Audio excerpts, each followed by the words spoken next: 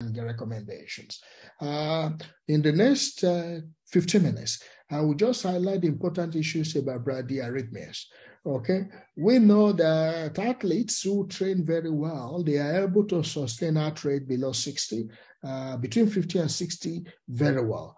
Okay, and for adults, very, very unlikely will any adults develop symptoms below or between heart rate between 50 and 60. However, we need to familiarize ourselves with the concept of relative or functional bradycardia, in which case, in few select patients, they may suffer features of bradyarrhythmias, even at heart rate of between 60 and 70. Very few patients will experience that. These are people with less cardiac reserves. And therefore, we need to be very careful in terms of dismissing symptoms of patients. But however, the key problem is that the heart rate becomes too slow. Therefore, the cardiac output gets compromised. And as such, patients may suffer from features of peripheral hypoperfusion. Again, these are patients that will come in either reporting that they have fainted while they were busy engaging in one activity or the other. And they may report chest pain, which may be related, which most often than not will be related to the underlying precipitant, especially patients who may have suffered from myocardial infarction, especially inferior myocardial infarction. But again, a number of patients who present with bradycardia as a feature of the underlying etiology. For example, patients who are recovered from a burning shock, suffering from severe hypoxia, or patients who are picked up in the middle of the night, during winter, who may have suffered from hypothermia, and of course, traumatic brain injury, or patients with who have been beaten up by the mob, suffering severe hyperkalemia due to crush syndrome. All of these patients, we need to have high index of suspicion, and we should be able to evaluate our patient from head to toe, so that we are not just uncovering the underlying, the presenting arrhythmia, but more importantly, our emphasis will be on the underlying etiology or underlying precipitant of the bradycardia in these patients. Again, it's important for us to look for features of peripheral hypoperfusion, of features of hemodynamic instability, which I've highlighted previously in these patients. Now, when we see this patient presenting with heart rate of 30, 40, we know definitely there is a serious problem going on in terms of the conduction pathway of this patient, and therefore the symptoms the patient is presenting with, can it be explained by the arrhythmia? That's the first question. Most of the time, but we must pay attention to hypoxia, because that is very common. People are getting recovered from burning shock, or or in an enclosed burning in an burn in an enclosed environment, will create severe hypoxia for patients. But more importantly, drugs are very common. People overdosing on digoxin or beta blockers or calcium channel blockers. These are our first consideration. We must attempt to identify the underlying etiology so that we can be able to direct treatment and address the problem. In all of these patients, it's important for us to ensure that the airway is patent and can be maintained. And we must be ready to assist breathing in this patient through our evaluation, and also provide oxygen if there is a need for it. Cardiac monitoring for the rhythm is very critical, because that helps us to to actually identify the underlying arrhythmia, bradyarrhythmia in the patient. But we must never neglect oxygen saturation, so that we can see if ventilation is adequate in the patient, as well as intravenous access. And if we get intravenous access, please take blood for arterial gas if it's available, okay? And of course, if it's not immediately available, we can quickly drop a sample in our laboratory for urgent analysis, so that we'll be able to, especially we're interested in the potassium level in these patients with bradyarrhythmia. And please perform full 12-lead ECG immediately in these patients. As a general rule, it's important for us to familiarize ourselves with the common conditions that we need to be screening for in these patients.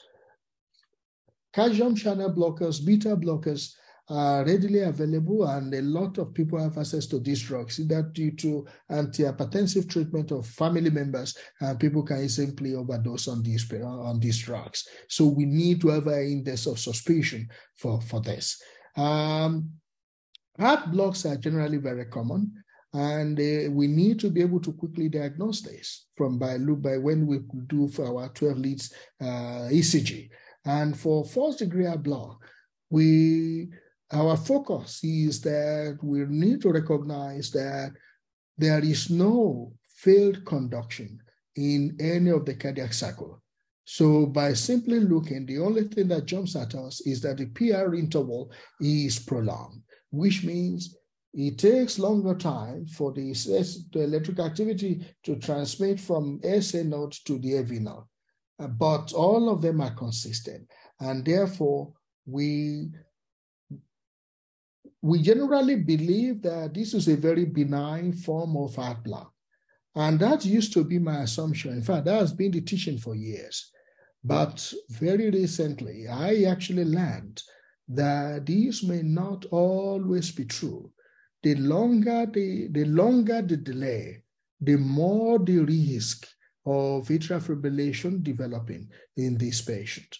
And the need for artificial pacemaker equally increases, So the risk directly correlates with the duration of the PR interval. And that brings up the concept of marked first-degree AV block. The moment the PR interval, which is supposed to be maximum of 0.2 seconds, now is going past 0.3 seconds, then there is a trouble in the land. These patients is at risk of progression to second or even third degree heart block, and risk of sudden death then increases in this patient. Therefore, if we by any chance pick up a patient with PR interval longer than 0.3 seconds or equal to 0.3 seconds, this patient needs pacemaker inserted. And therefore, we must make every effort to get this patient across to the cardiologist. Now, it's equally possible that we have a normal, we have a P wave that is abnormal, bifid P wave, suggesting that the driver or the origin of the excitation is coming from within the atrial wall itself, and this is typically due to atrial wall fibrosis, is the main etiology in patients with developing pre-nodal block. And this is essentially what we see in these patients, just that we need to be familiar with this as well. Second degree AV block, we are beginning now to see field conduction. Then you see more P waves than QRS complexes, but we must recognize that Wenkebesch phenomena or Wenkebesch periods represent circular blocks. Now, what essentially happens is that the PR intervals progressively lengthens, before there is a drop. And most of a number of antiarrhythmic drugs can be implicated in this as well. And this is just what we essentially see. We see PR interval that is initially normal, but gets prolonged, even more prolonged. Then you have a P wave that fails to conduct, and then the cycle begins again. Atropine, again, we'll discuss the management together in a short while. Second degree Morbus type 2, this is an unpredictable AV block, and this we must be very careful about. In fact, I prefer that the word transfer of patients ahead of referral. The moment we see these patients, we should not be issuing letter and telling the patient go to the internal medicine next week or 2 weeks time. Some of the people are very poor, and once they leave your facility, as long as they are not immediately having fainting attack, they may not. Their interpretation of their condition may be different from your own interpretation. We should be making effort to get the patient across to the next unit, so that where the patient can access definitive treatment. So these patients, the PR intervals are usually constant. Either they are within normal limit or slightly above normal, but there will be a failed block in these patients. So very, very important.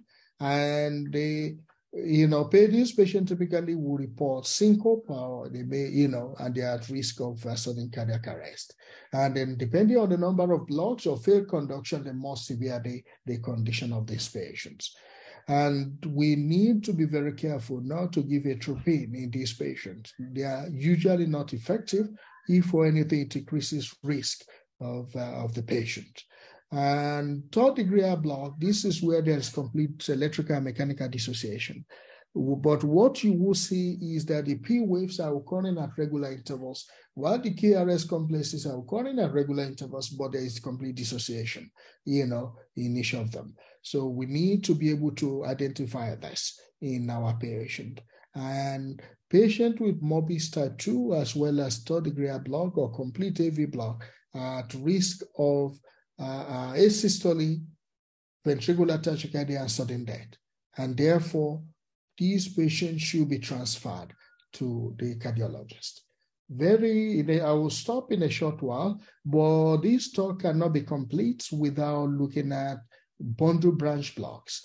We are familiar with the Wilhelm-Marrow, the typical Wilhelm-Marrow, but the emphasis here is that wherever you see the one looks like the RSR pattern, the small notch with a small X and the tall R wave, or what we call the M shape or M pattern, signifies the position of the block. If this is occurring in V1, V2, then we'll say it's right bundle, and we'll then expect the mirror image in V5, V6 due to incomplete, indirect activation of the ventricular wall, and that's why the shape is like that. And these we need to be able to recognize in these patients. And previously we used to say left bundle branch block. We used to be treated as part of STEMI for reperfusion, but these have since changed in the recent guideline. So except we need to familiarize ourselves with Scabosa criteria for classifying bundle branch block for reperfusion.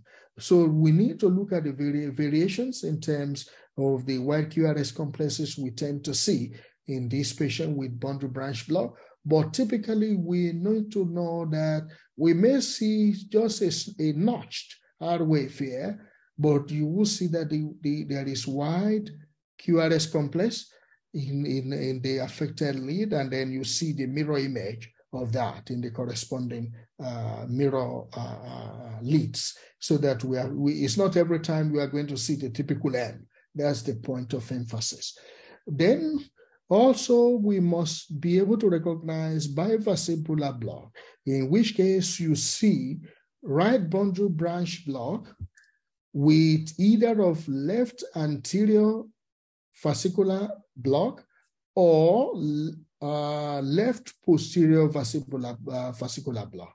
So essentially what we then say is that you identify right bundle branch block, but you equally will see axis deviation, right, left axis deviation, suggesting that we are dealing with a bivesicular block. Or you see right bundle branch block with right axis deviation, telling us that we are dealing with more than just a block. again, trifascicular block, even though there are concept of misnomer and there has very little clinical implication, has equally been reported. And it's just a combination of third-degree block with either of these bundle branch blocks that we must be familiar with. Okay. So as you can see here, you have right bundle branch block here combining with left axis deviation here. This is a typical example of bivascular block, and we should be able to quickly recognize this. Now we've seen the various types of heart blocks. How should this patient be managed? Again, it depends on basic basic approaches. Airway, is the airway patent? Can it be maintained? Is breathing optimal? Do you need to supplement with oxygen? Circulation, if you put a secure IV line, have you monitored the blood pressure and the pulse of the patient? Have you, and also get a drip running, and 12 lead ECG should be done. And if, depending on the condition of the patient, if the patient is the patient hemodynamically stable or not. If the answer is yes, patient is hemodynamically stable, we should focus more time, energy on identifying the etiology and directing our treatment to the underlying cause. If it's head injury, if a patient has suffered hemorrhagic stroke, with patient having features of raised intracranial pressure, atropine is contraindicated. We are not going to solve atropine will not work. Is the patient hypothermic? We need to warm up the patient. Is the patient hypoxic? Ventilation should be our priority. As the patient suffered inferior myocardial infarction, therefore we need to give fluid in the patient, and we may need to optimize inotropes. We may need to bring inotropes on board in this patient. So these are the ways we are going to approach this patient. But as a rule of thumb, atropine will be the first choice, except there is contraindication. And I've listed a number of contraindications in which atropine is either contraindicated outrightly or they have been proven not to work in this patient. And therefore, the next option for us is then to provide either chemical pacing for the patient with adrenaline infusion, and we should be comfortable to prepare adrenaline infusion in our district hospital. All we need to do is just break 20 ampoules of adrenaline, 200 ml of normal saline, and titrate. If you go in the middle, you can't be wrong. 5 micrograms per minute with your infusion pump, and therefore titrate to effect so that we can see the blood pressure of the patient rises as well as the heart rate of the patient. Just enough for the patient to, for you to achieve clinical improvement in the condition of the patient. If the patient was previously not lucid or not, having altered consciousness, has that improved? Is the patient having features of peripheral hypoperfusion in form of shock? Has that improved? That's what you are titrating the chemical pacing against. However, we should be comfortable to provide transcutaneous pacing in our patients. And I've provided a list of indications in which you may actually progress straight to, transcutaneous pacing. And if you do not regularly have access to the defibrillator for this purpose, or you are not competent enough, you can simply just get chemical pacing ongoing. And what do we have? I've just shown a picture of what a pace,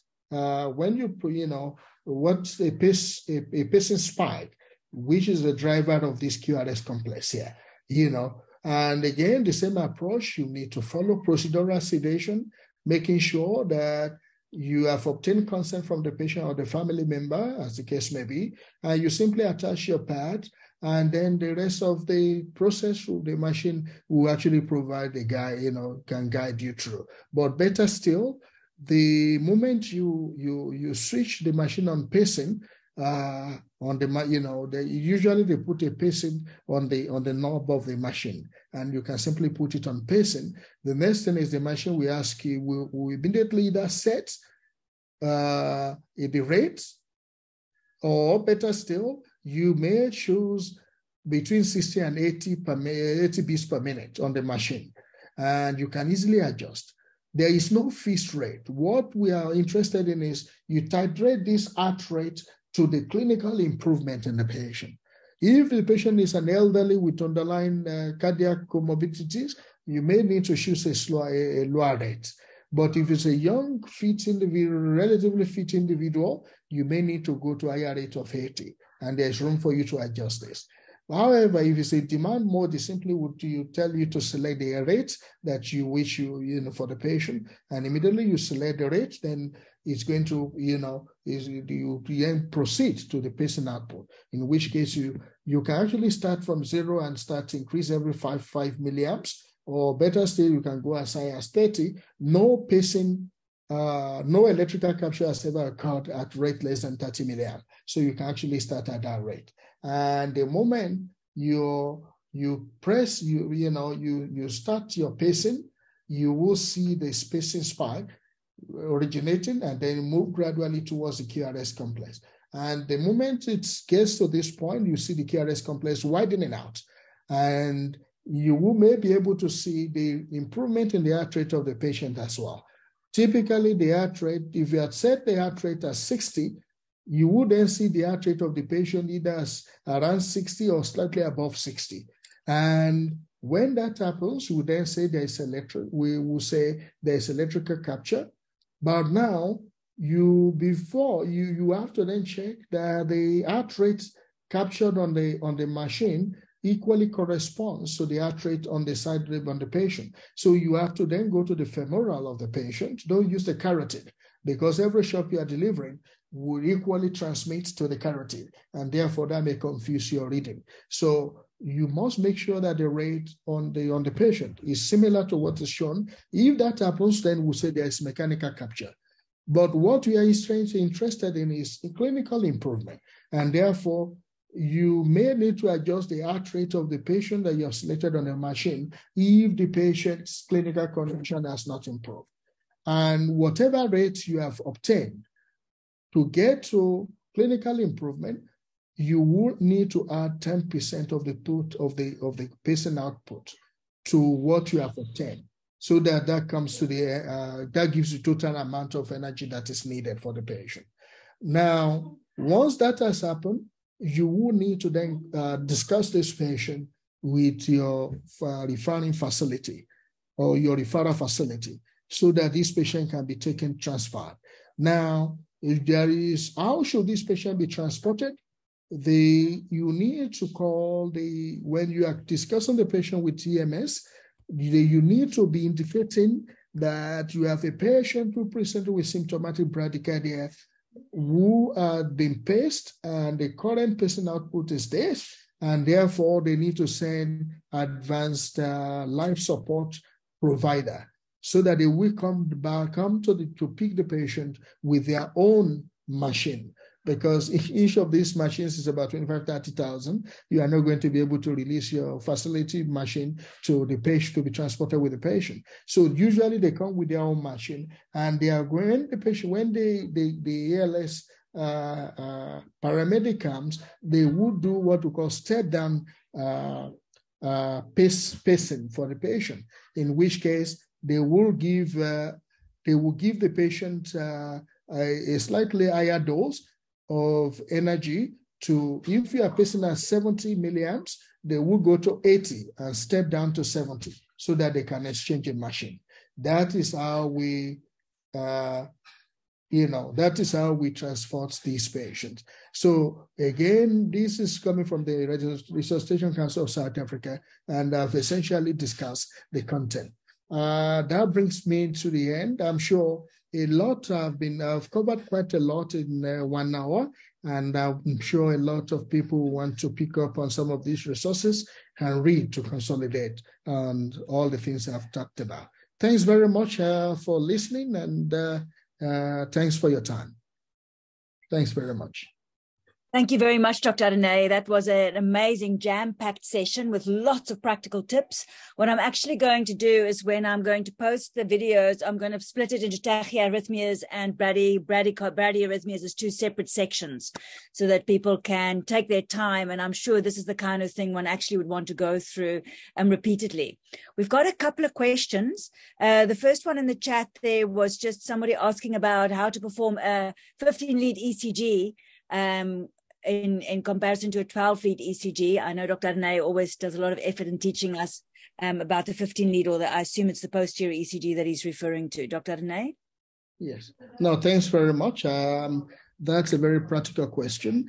Depending on the facility where you are, if you have access to 16-lead ECG, that is beautiful. But I can tell you that is not happening in most of the facilities. So what essentially we do is that we simply take your fourth, fifth, and sixth electrode of the chest leads, and you migrate number 4 to number 7, you migrate 5 to number 8, and you migrate 6 to number 9. What are their respective positions? Number 7 is fifth intercostal space, posterior axillary line. Number 8 is fifth intercostal space, mid-scapular line. And number 9 is fifth intercostal space, left paravertebral line. That is how we get posterior ECG, and that's essentially the colleague is asking. That is how you achieve a 16-lead ECG using the standard ECG. So essentially, when you first of all start by doing the standard left-sided ECG, in which case you will have obtained your lead V1 to V6. Thereafter, you will remove V4, V5, V6 and put them in the positions I've mentioned to obtain V7, V8, V9. When the machine prints out the printout, you need to simply label 4, 5, 6. You need to change them to 7, 8, and 9, so that anybody who is looking at ECG after you have finished can equally make sense out of it.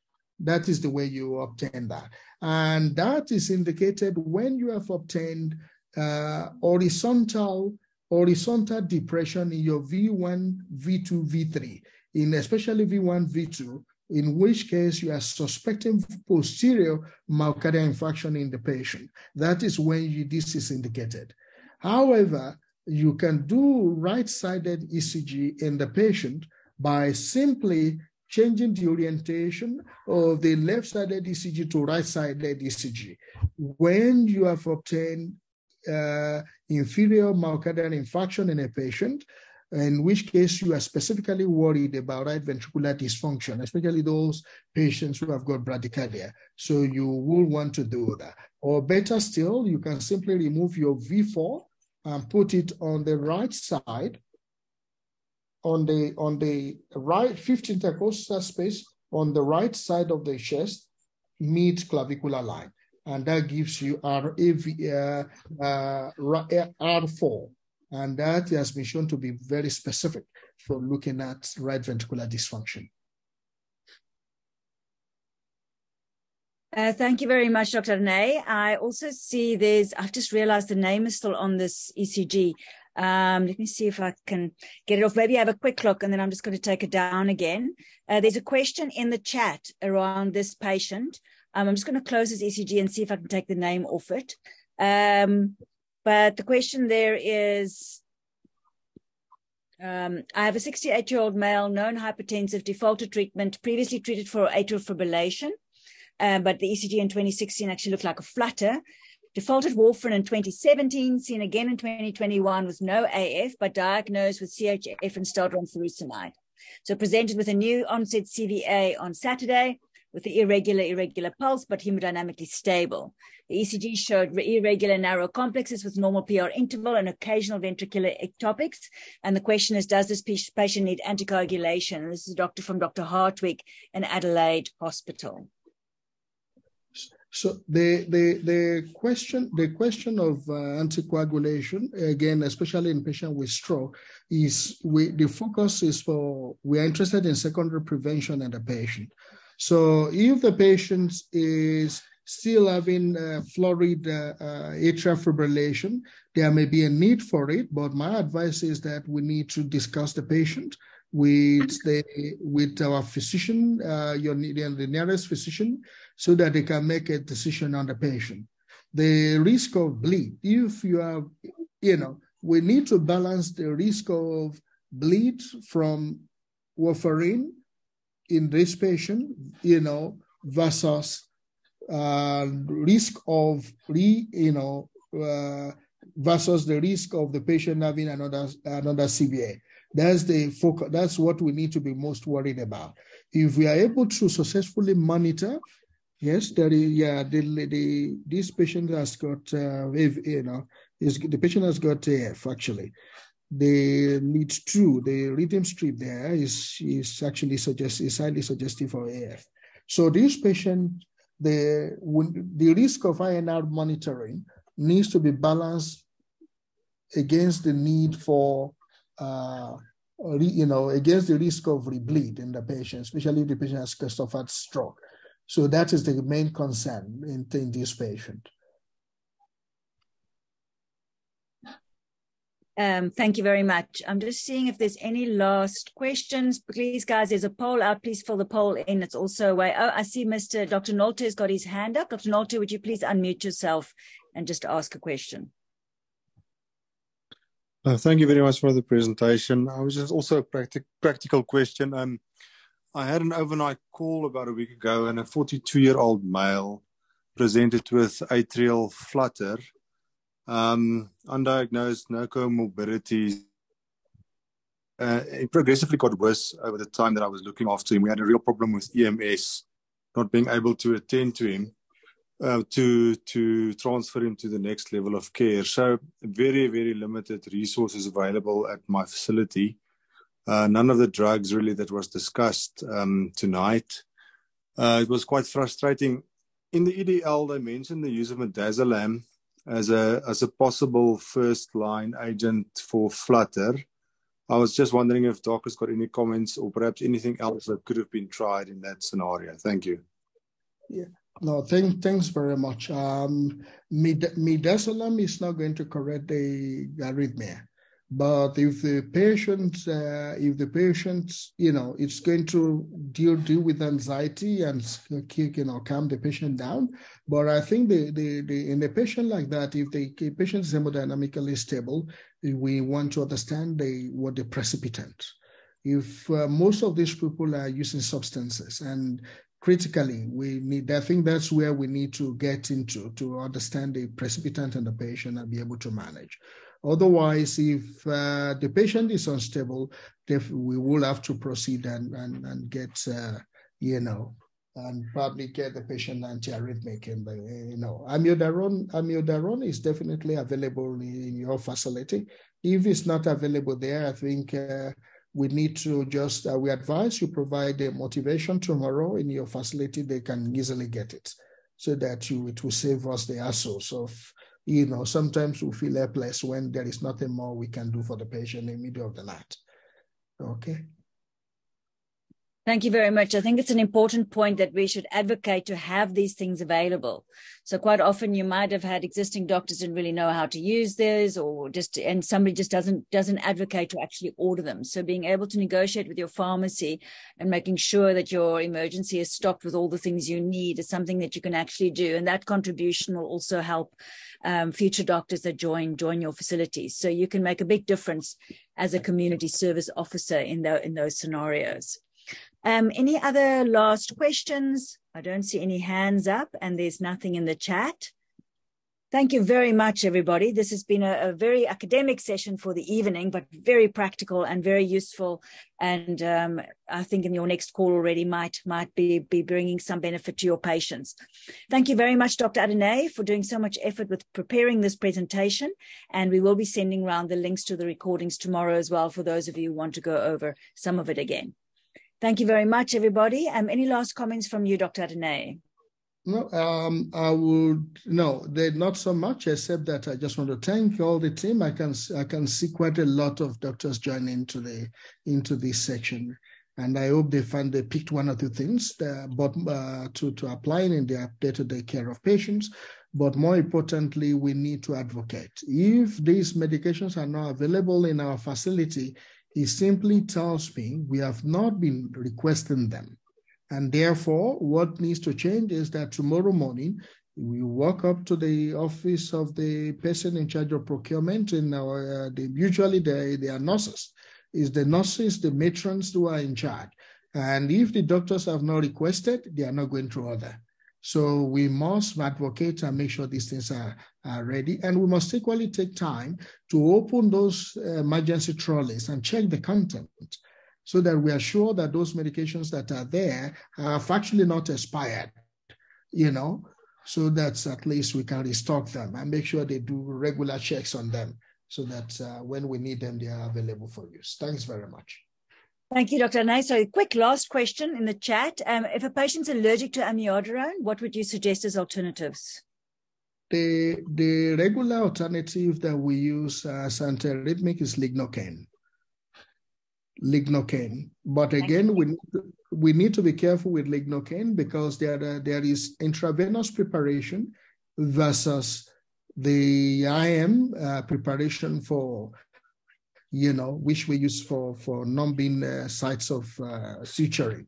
So we need to be sure that we have the nurses have not stocked IM preparation in the trolleys for us to use. That I've seen that a few times. So please make sure you get the appropriate IV use, and it's got better tolerability than amiodarone actually. So that's an option that we can use at 0.75 milligram per kg. Thanks very much. Perfect. Thank you very much. And I think on that last practical note, we're going to close the meeting for this evening. I'll be on for a few minutes just doing practicalities. Thank you very much, everybody. Have a lovely evening.